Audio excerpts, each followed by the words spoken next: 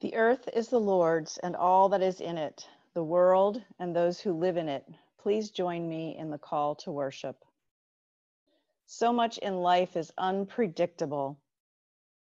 Life begins and ends. The weather changes. Love surprises us.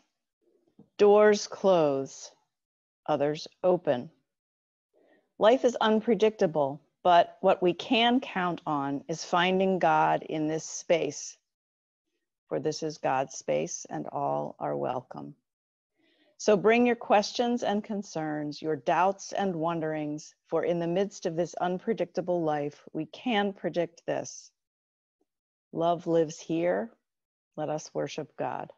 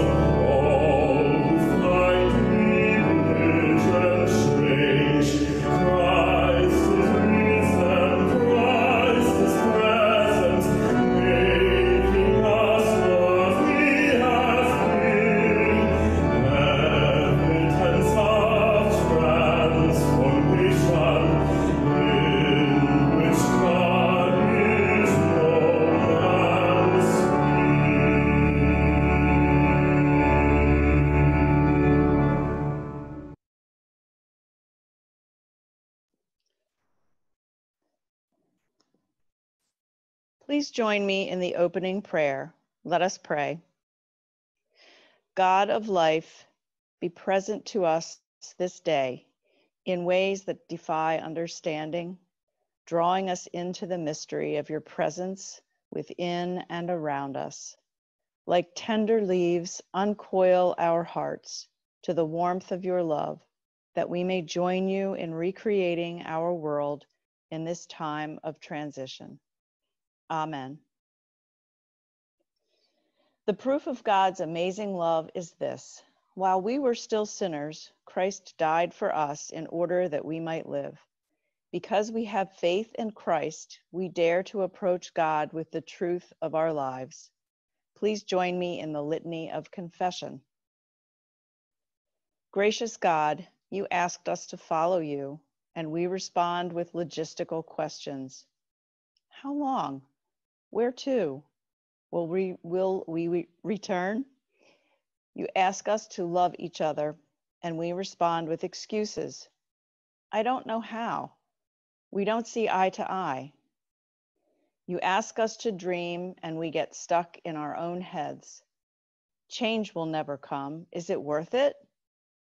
You ask us to believe, and like Thomas, we ask for proof. Unless I see the nails in his hands, I cannot believe. Forgive us for our small-minded ways. Open our eyes as you open our hearts. Unravel our doubt. Unravel our own unbelief. Lead us to rest in you. Gratefully we pray. Amen. In the silence of this time together, we bring to you all that needs mending, healing, and help.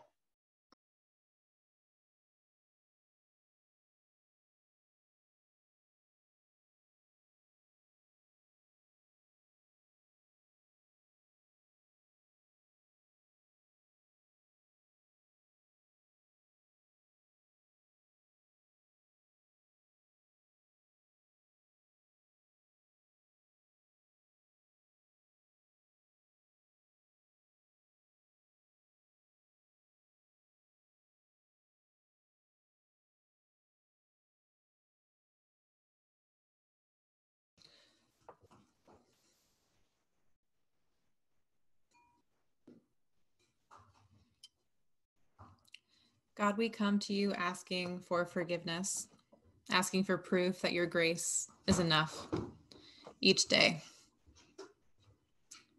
And now we look for that proof in the remembrance of our baptism. Listen now to the sound of your baptism.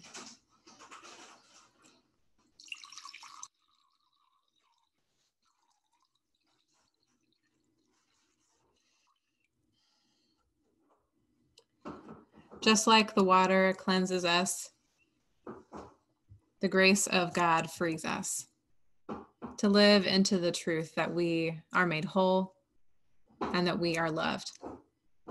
Thanks be to God. Amen.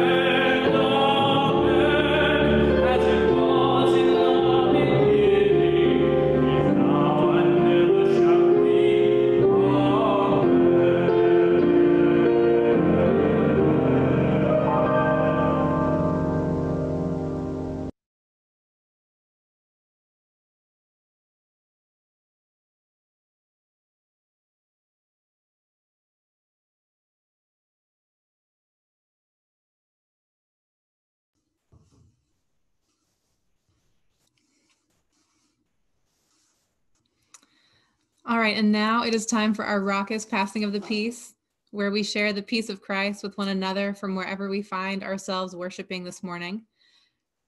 So I will say, the peace of Christ be with you, and now share the peace.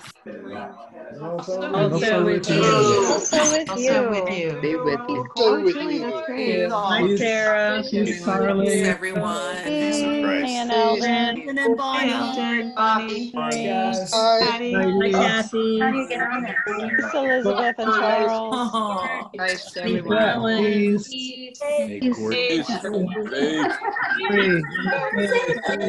Everybody. Peace. Peace, Jill. Peace, Bonnie. Peace, Everybody. Peace, everybody. John Walker. Hey, Jim. Evan, Mike. Oh, Peace, from the Michael. Oregon. John and Fred. Peace, Rachel. John. Peace. Hi, Devin. Peace. Be with you. Taylor. Peace, Taylor bye. Vivian. Cheryl. Ed and Gail. Barbara Cook. Peace, Aiden and Andrew. Chance. Hey, What about The rapper. Harris, Peace, John. Michael. quilt that we worked on. Everybody. Tell you later. David. Burton out there. John and Linda. John Burton. Gail and Jean. Hi, Peace. Viv. Peace. Peace. Peace. Everybody. Peace, Shirley. Early. You, Bill and Narca. Charlie, too. Let's see. Hi, Barbara. Hey, everybody. Hi, David. Go. Kevin, With Rachel. you. Peace to those Everybody can't see your phone face. numbers. Peace, Judy Jones. Court. Sandy. Peace, Michael. Those who can't. Nicole Robinson. Peace. Louise. Laura and David. Barbara. Bonnie and Eldon. Hi, Taylor everyone. and Peace. Just go there. Peace. Oh, there's Eric and the baby. Brian. Rachel. Honey and Elder, we Peace. can see now. Bye. Mom and Dad, you're clear. Took our protective tape off. Yeah, Didn't know it was there. was on for 8 years.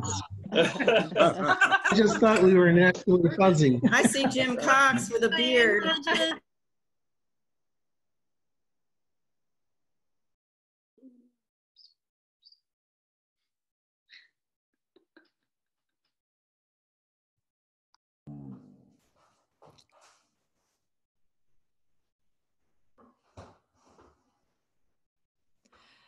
Hello again, everybody. I always love hearing all your voices from afar. That was so fun. I wanted to say welcome to Worship at Brown Memorial. My name is Michelle, and I am delighted that you are here this morning with us on Zoom. If you are visiting with us today, we encourage you to introduce yourself in the chat window so we can all say welcome. As you have no doubt seen, we have muted everyone for most of worship, and we will unmute you or give you the power to unmute yourself at different points. We will also invite prayers later in the service in the chat window for the prayers of the people. Today, we will be having a Green Team Courtyard presentation to go over the designs and dreams of the courtyard garden renovation that members of the Green Team have been working on since October. Some of you attended a Sunday school class where we did some sketches of the courtyard and what we hoped it could be used for our community. So if you would like to see what those sketches have resulted in, please join us for the courtyard time. And you can just stay on the link for worship and not need to leave. We also will have a Families of Faith parents gathering tonight at 8:30. Lindsay Taylor and Rachel Cunningham have the Zoom link for that, so you can reach out to one of them to have access to that as well. And we wanted to give you an update too to let you know that as we have shifted into this current reality, we are beginning to identify a number of ways that members of our community can get involved in outreach, support of those in the healthcare industry and those on the margins. So this week, look for a more detailed communication from the church about ways that you might get involved. And if you have some time on your hands and you'd like to help lead one of those efforts, please let any member of the staff know, or let your elder or deacon who's reached out to you in the last couple of weeks know that too. This week, we have Theology on Tap with political theologian Annie Massaros, who will be discussing spiritual darkness in the time of COVID-19. You can find the Zoom link for that on the church calendar, and that will be at the regular time at 7:30 p.m. Wednesday morning Bible study will take place at 10:30, like normal. And if you'd like information on that gathering, please go to the calendar and find the link on the church website. There will also be a Wednesday Zoom gathering for children with Miss Rachel and Miss Amy at 4 p.m. You can contact Rachel for that link. We'll also have midweek Thursday prayer service at 5:30 p.m. And the Faith and Literature group will be back this month on Friday at 7. This month, they'll be discussing reflections on the pandemic. And you can offer personal observations or any variety of responses found in print or media sources that have inspired or touched or challenged you during this season. And you can find the link again on the calendar. And like always, you can find us here on Zoom. So we'll be back here next Sunday, and you can join us like always for adult and youth education hours at 9:45 as well. So now I'd like to invite the children and whatever puppet or stuffed animal friends they have to please come forward to your screens to meet with Pastor Andrew.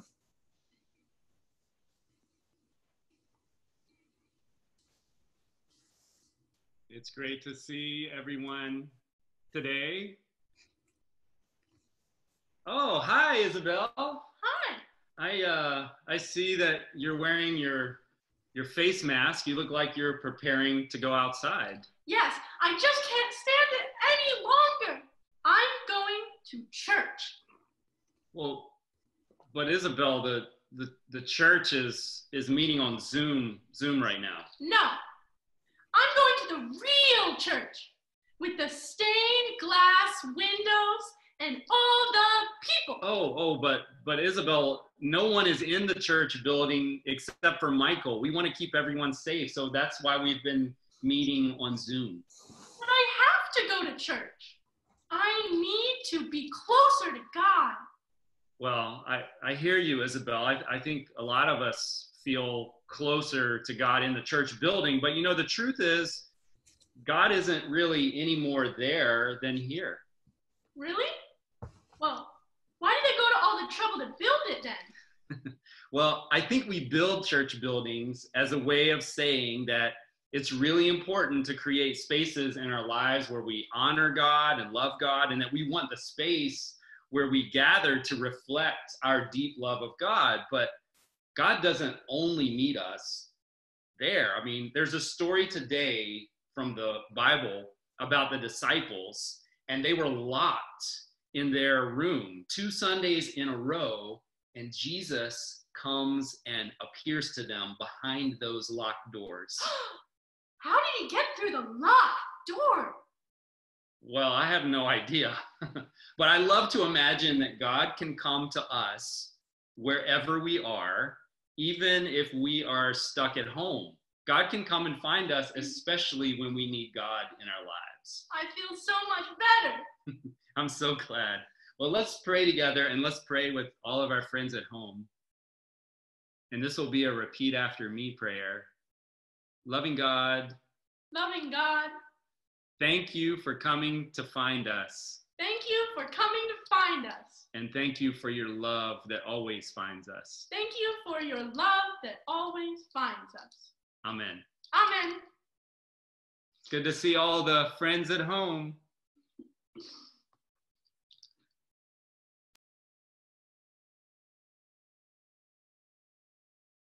Let us pray. Mother of all wisdom and Father of surprise, your thoughts are not our thoughts, nor are your ways our ways. Where we are closed, open us with your word, that we might recognize Christ and follow. Amen. The New Testament reading comes from the Epistle 1 Peter. Listen now for the word of God. Blessed be the God and Father of our Lord Jesus Christ. By his great mercy, he has given us a new birth into a living hope through the resurrection of Jesus Christ from the dead, and into an inheritance that is imperishable, undefiled, and unfading, kept in heaven for you, who are being protected by the power of God through faith for a salvation ready to be revealed in the last time. In this you rejoice, even if now for a little while you have had to suffer various trials, so that the genuineness of your faith, being more precious than gold that, though perishable, is tested by fire, may be found to result in praise and glory and honor when Jesus Christ is revealed. Although you have not seen him, you love him, and even though you do not see him now, you believe in him and rejoice with an indescribable and glorious joy, for you are receiving the outcome of your faith, the salvation of your souls. Hear what the Spirit is saying to the church. Thanks be to God.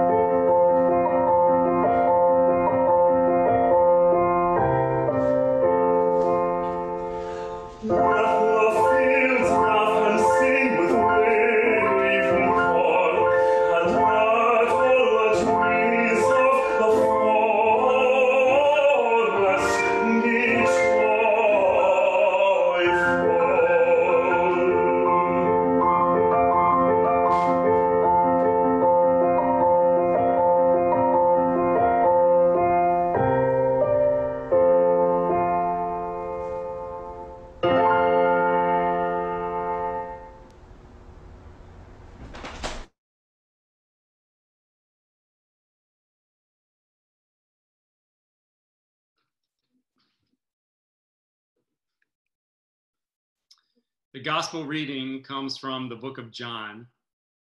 Listen now for a word from God this day.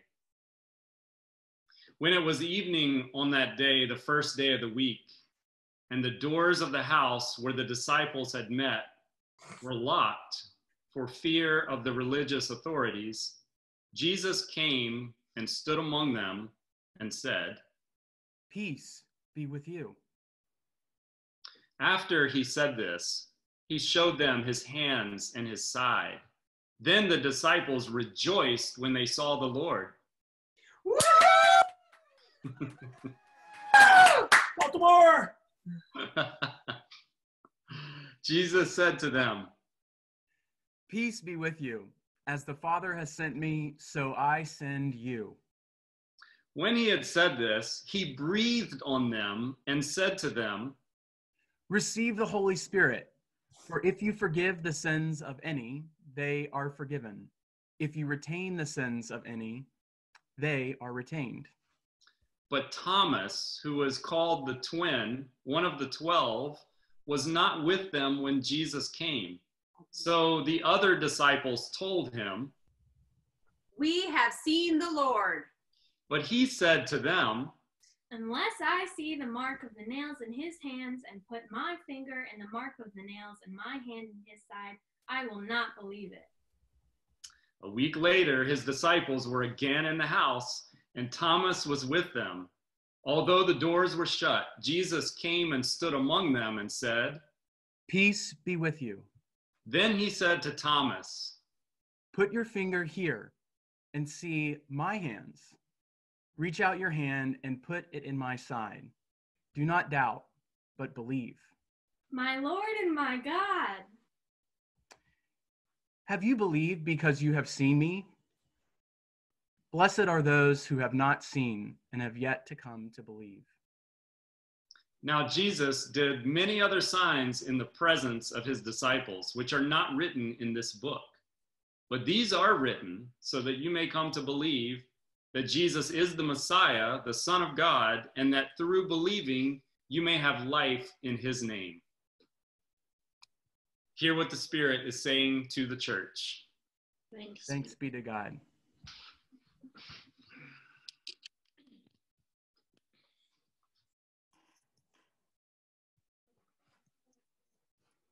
If you can hear me, please give me a thumbs up.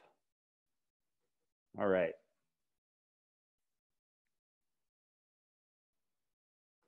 Please pray with me.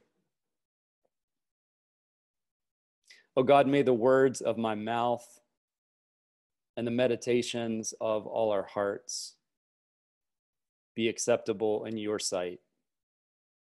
O Lord, our rock and our Redeemer. Amen.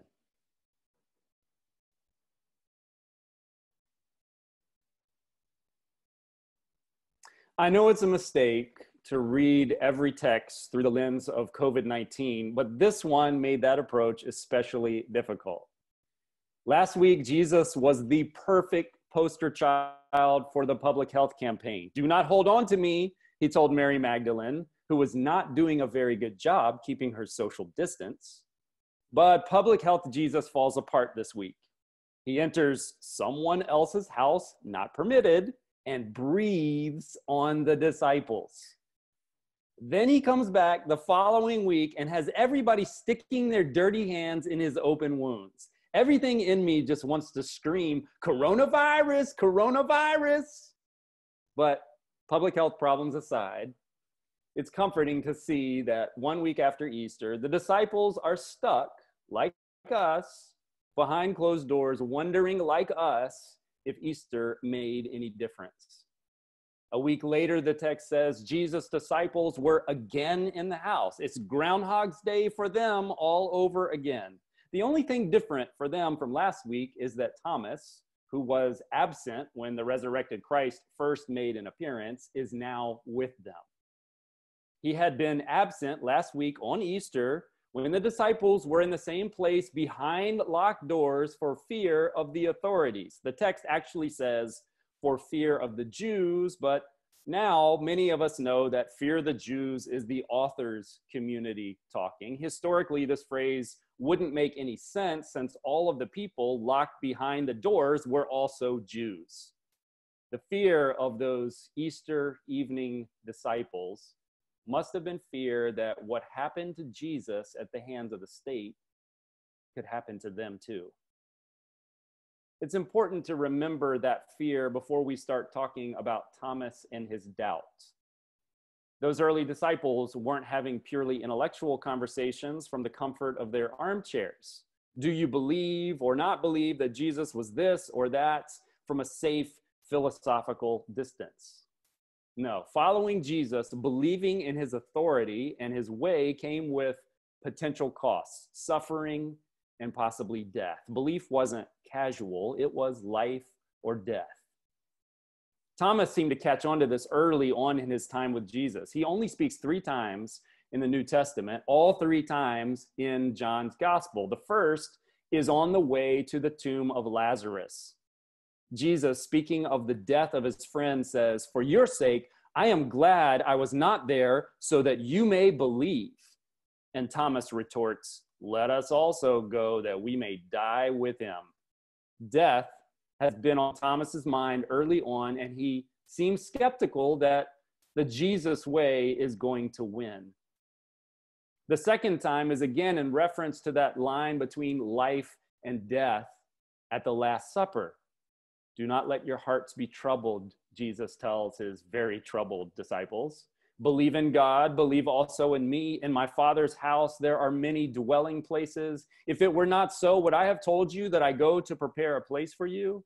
And if I go and prepare a place for you, I will come again and will take you to myself, so that where I am, there you maybe also, and you know the way to the place where I am going.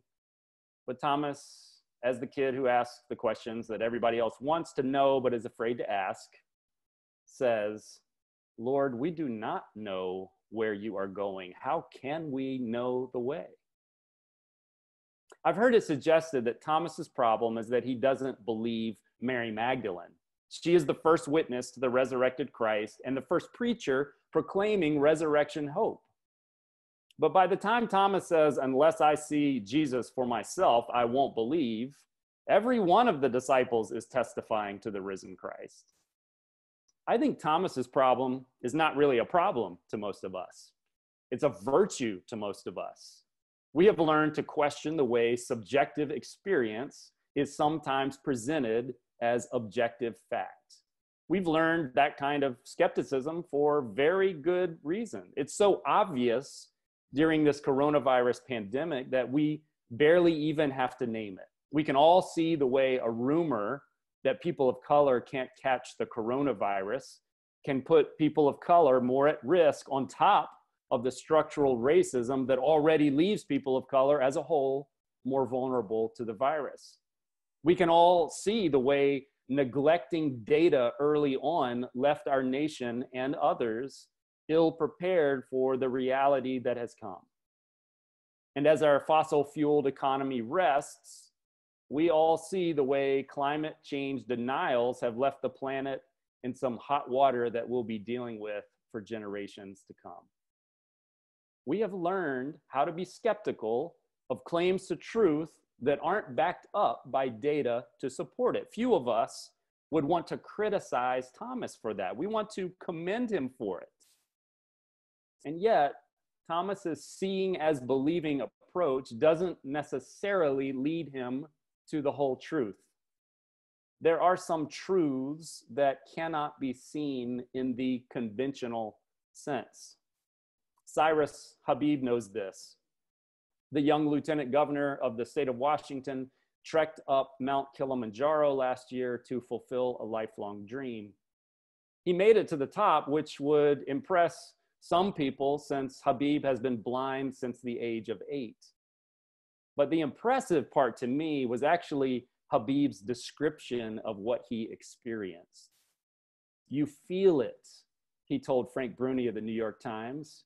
You feel the whole world dropping away. I have a sense, he said, of spatiality based on acoustics and maybe even other types of senses that I can't scientifically describe. I can feel when I'm in a huge cathedral. I can feel when I'm in a small bedroom. At the top of Kilimanjaro, he said, it felt to me like I was on the moon because of the thinness of the air. You're kind of high, lightheaded, and you feel the sense of vastness that's not just around you, but also below you. You can feel it in your body. It seems there are some things that can't be seen in the conventional sense. And yet individual sight of any kind can be misleading for yet another reason. And that is that we have to use our brains to interpret and weigh what it is that we are seeing. Some would say that is exactly the problem with some of our more inept leaders who trust what they see with their own eyes more than what the data actually tells them. The apparatus that sees the world is over 400 million years old, one social psychologist told a reporter recently. But the prefrontal cortex, the part of the brain that comprehends projection models from the CDC, it is maybe 2.5 million years old. That's brand new in evolutionary terms. It's still in beta testing. And yet this is the very part of the brain that we need the most in addressing the very things that we can't see, such as climate change and viruses that attack the body long before we see its effects. Seeing, it turns out, might lead to belief, but it doesn't necessarily make that belief any more accurate. So how are we to differentiate between beliefs that we should only hold when we see with our own individualized ways of seeing and those that we may only see through the testimony of others?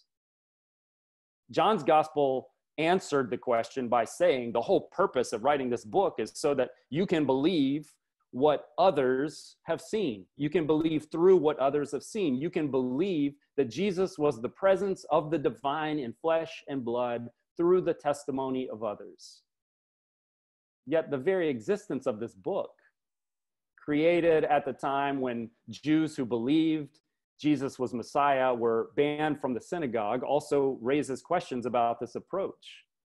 Obviously, many other people did not believe in the testimony of others. Testimony was simply not enough for everyone. It may still not be enough for some of us. Rather than viewing Thomas as a problem to be solved, a doubter that the church should be in the business of converting, I wonder if it's better to think about Thomas as that doubting part of us, which is part of the fabric of our being. As a grieving friend who is also a pastor wrote to me recently, I trust that God is the renewing force in the scientific processes all around us. I also believe weird woo-woo spirit heaven things are real and matter and somehow find me when I am in the midst of a maybe it's all horse crap moment. I have no patience for anyone who is certain about either extreme, though. I can handle poets and music and kids and birds. I love the way my friend, in testifying to the reality of God's searching presence, also acknowledges the possibility that this faith business could all be crap. It's almost like she knows that trying to silence any of those voices, the scientific skeptic or the new agey mystic, would not only be unsuccessful, it would somehow rob us of our humanness. That essential curiosity and desire to know truth impossibly weave together with our sense that there is a love that finds our impossibly small selves in the universe. A truth that maybe our infant brains just aren't big enough to behold. The reasonable person says in their head, there is no other life after this. But only the wicked says it in their heart. So said the Spanish philosopher Michael Unamuno, describing that essential truth that the very things that we cannot prove rationally may still be the truth that drives our life, that gives us purpose. Since the wicked person is possibly only a person who has been driven to despair, he wrote, will a human God condemn them because of their despair? Their despair alone is misfortune enough. I'd rather live rationally, yes, trusting with my friend that God is working through the scientific process. Flattening the curve makes sense because someone discovered that math could describe a reality, and that description of that reality could help us save lives. God gave us brains, and someone used theirs to invent statistics, and others applied it to help us stay safe together. I want leaders who listen to public health data rather than their own two eyes, just as I believe with all my heart that the doctors and nurses in our hospitals who have gone to school to gain wisdom about our bodies are the healers that God has sent to us now. And yet, at the very same time, there are some kinds of realities that we don't have understanding, knowledge, or language to describe.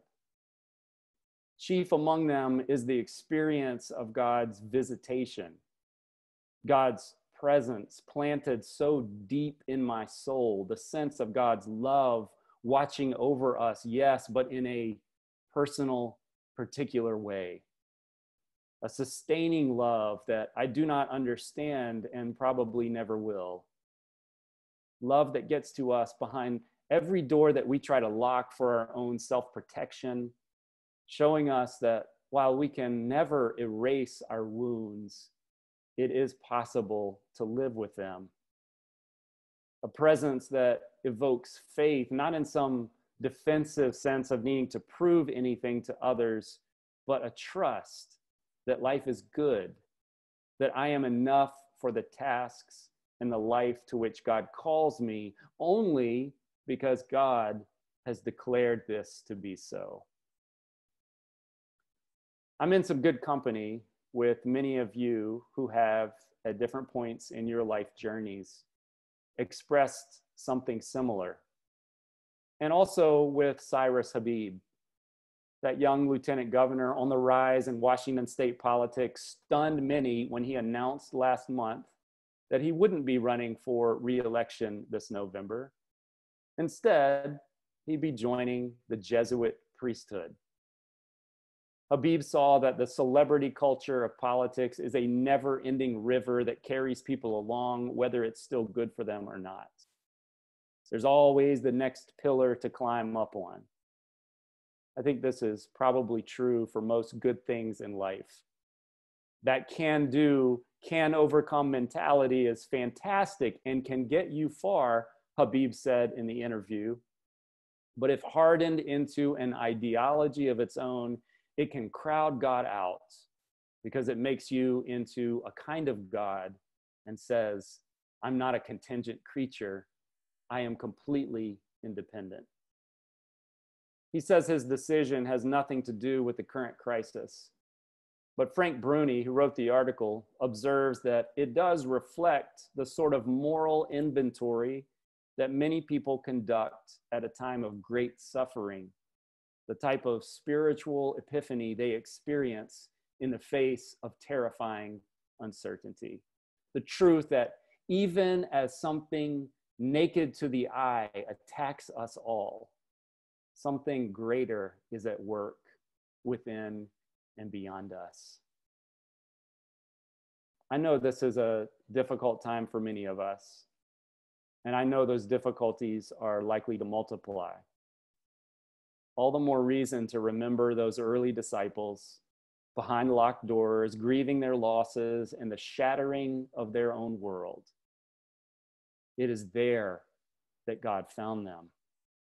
It is there where God gave them a peace in an odd way beyond their understanding. May the wounded love of God find you too. Amen.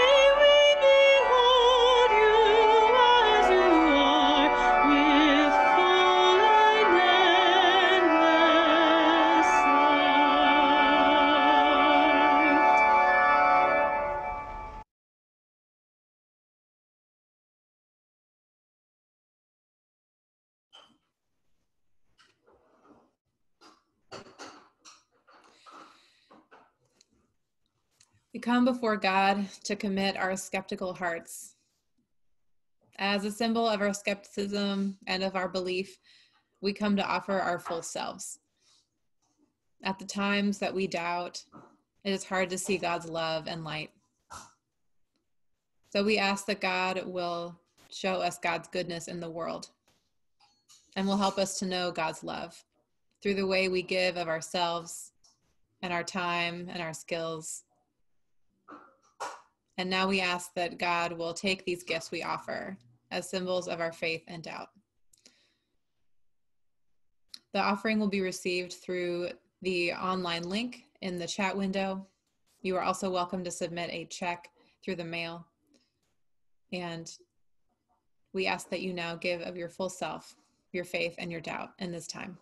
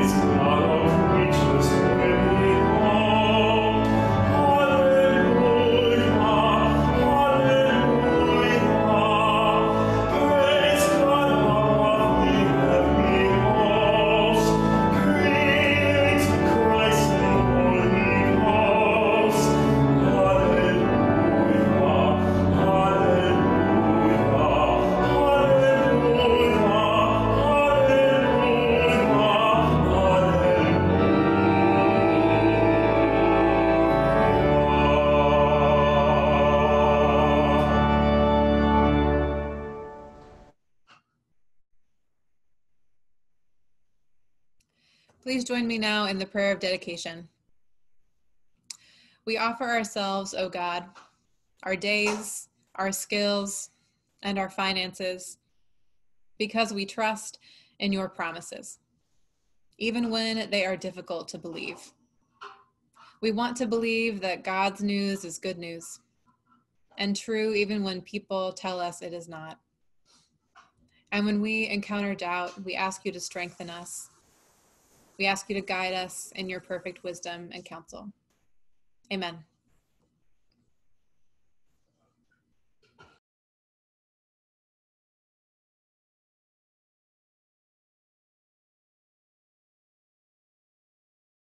Please pray with me.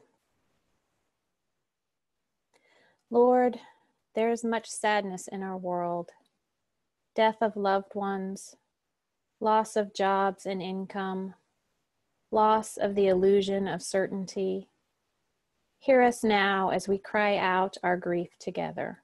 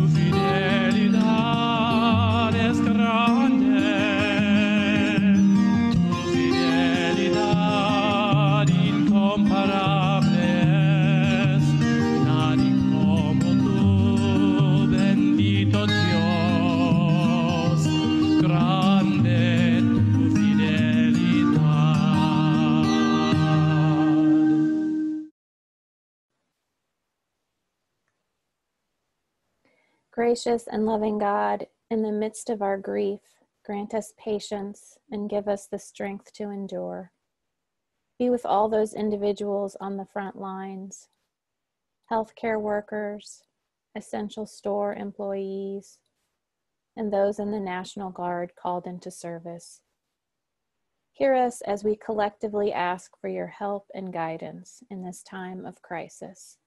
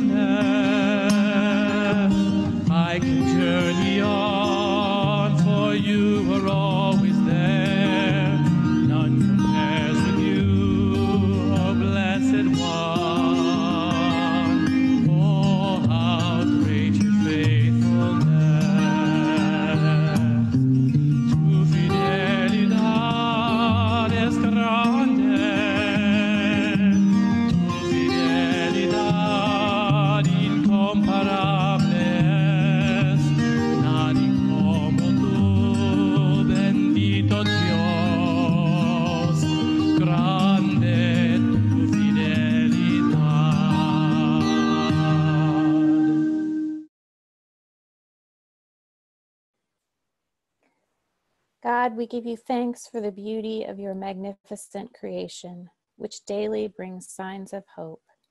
We give thanks for signs of healing, and on this Sunday in particular, we give thanks for Ellen Carter Cooper's return home this week. Even in crisis, there's much to be grateful for. Hear our prayers now of thanksgiving and praise.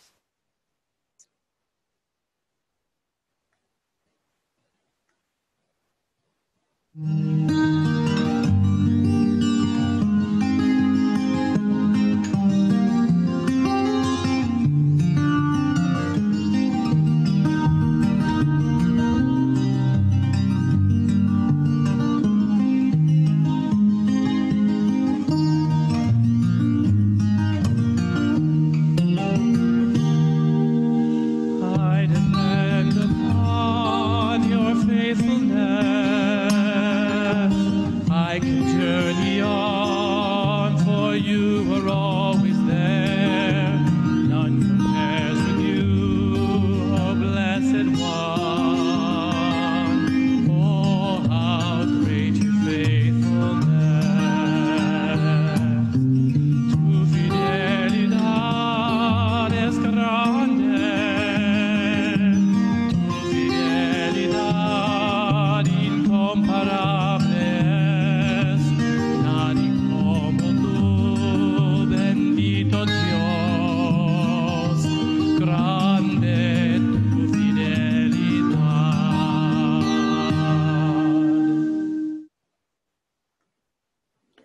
Lord, we lift all of these prayers to you in the name of your Son, Jesus, saying the prayer that he taught us. Our Father, who art in heaven, hallowed be thy name. Thy kingdom come, thy will be done, on earth as it is in heaven. Give us this day our daily bread, and forgive us our debts, as we forgive our debtors. Lead us not into temptation, but deliver us from evil. For thine is the kingdom, the power, and the glory forever. Amen.